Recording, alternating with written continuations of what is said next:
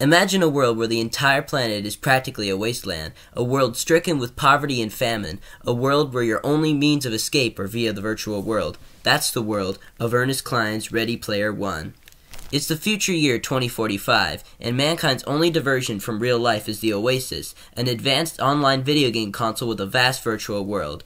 One of its users is nerdy teenager Wade Watts. He's on a quest for a special Easter egg hidden somewhere in the Oasis by its creator, James Halliday. The one who acquires the egg will inherit Halliday's entire fortune.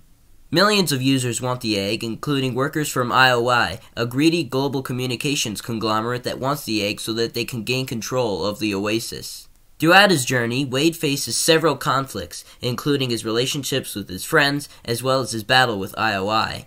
Near the end, Wade finds out that IOI is resorting to murder and kidnapping in order to acquire the egg, so it's up to him to get to the egg before IOI and save the Oasis for the entire planet.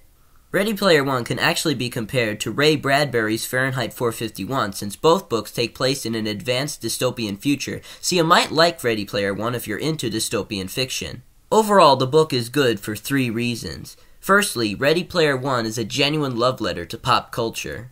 One aspect that makes the story stand out is the many references that it makes to pop culture throughout.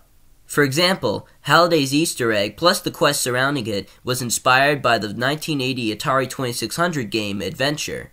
And even if you're uneducated about pop culture, the book does a great job explaining it to those unfamiliar.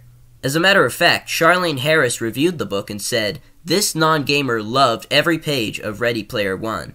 Another reason to read the book is its hero, Wade Watts. Wade is able to figure out how to find the egg, as well as how he can evade IOI, which demonstrates his intelligence. Also, his perseverance and will to invest all of his time on his quest demonstrates his dedication. These character traits are admirable and will make you care about Wade and his quest.